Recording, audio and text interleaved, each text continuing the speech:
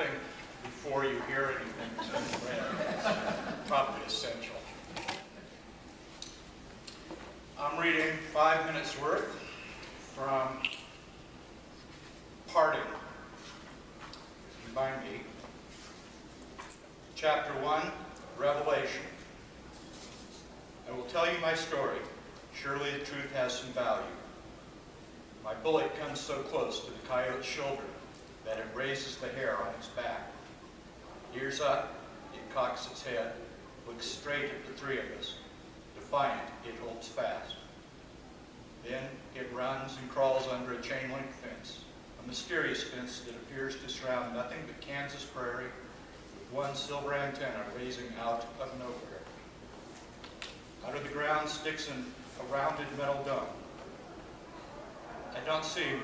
He's dropped below that little dip. Mr. Martin, our Boy Scout leader, continues to peer through his binoculars. He'll pop out in just a moment. If he comes back up to the left, you've got a second shot at him. If he comes back to the left, he whispers, he just might still be in range. Chris's eyes are sharp as a hawk, but that little dip's a heck of a distance. I know what Levi will ask next. What's inside the fence? Looking through his binoculars for the coyote to reemerge, our scout leader says, it's abandoned. There's nobody in there. I know, because I built it.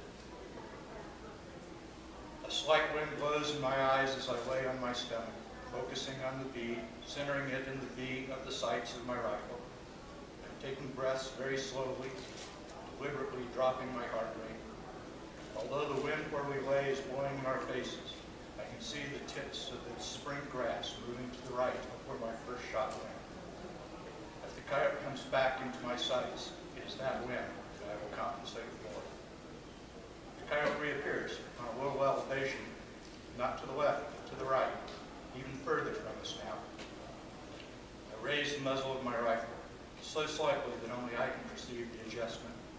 Take 3/4 of a breath and hold it. Slowly squeeze the trigger and take the shot. My gunshot takes more than 2 seconds to arch through the air. The bullet boils the air, leaving a trail unrecognizable to most. Both our scout leader with his binoculars and I can see the bullet. It goes right through the lungs and heart, then drops 15 feet behind the coyote. The canine falls from view. Both Levi and Mr. Martin stand trying to see its carcass. As I quickly stand up, the blood drains from my head to my feet. Levi catches me. The realization that my natural skills, my hours of training, my shooting medals, my pride has boiled down to killing something just because I can makes my stomach so hard that my digestion pushes back up through my throat, filling my mouth and nose.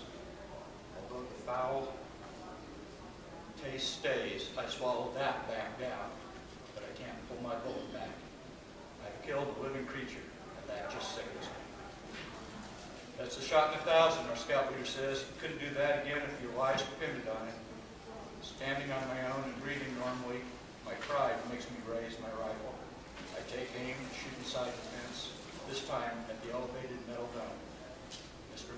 Martin raises his glasses and sees the bullet ricochet off the dome metal hatch. I can see it bounce off the hatch. Kabing.